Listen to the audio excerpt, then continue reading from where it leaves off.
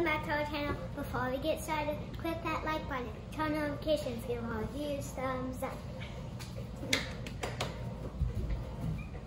Good morning, friends. My name is Ina Irby, and I am a mom. Happy Veterans Day for all those who have sacrificed their lives for America. Thank you from the bottom of my heart. Courage to change. November 11th.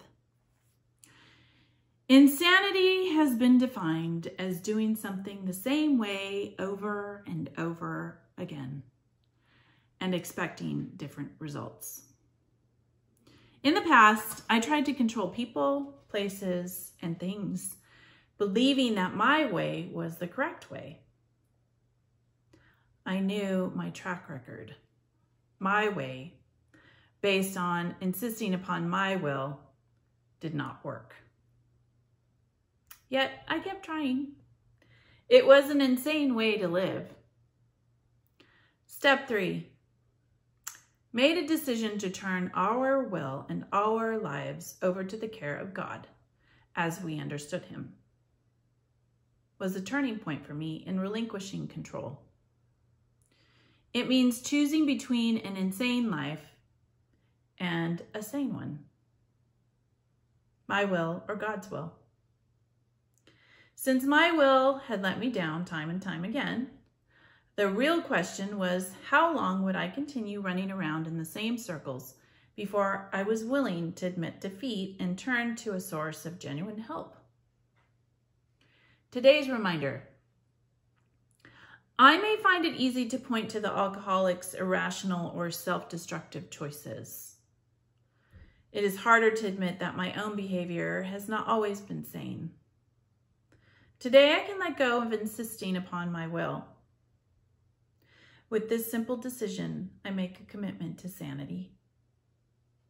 The quote is from As We Understood, quote, "Though no one can go back and make a brand new start, anyone can start from now and make a brand new end," end quote. I'll read that again. Though no one can go back and make a brand new start, anyone can start from now and make a brand new end. Courage to change.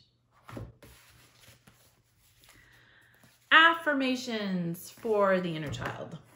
It's on discernment.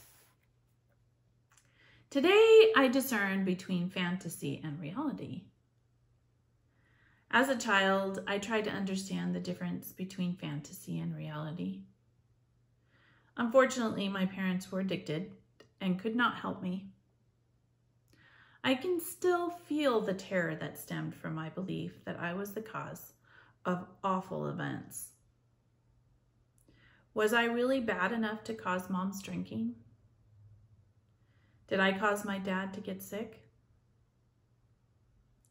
Deep within, I have a 3-year-old who questions cause and effect. As I let this child surface, I can visualize that little face with eyes filled with shame and confusion. Today, I will use my adult self to alleviate the anxiety that has plagued me and clear up my 3-year-old's misconceptions.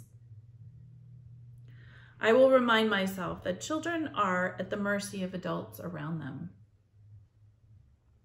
A sense of well-being pervades my consciousness today as I replace magical thinking with a healthy reality.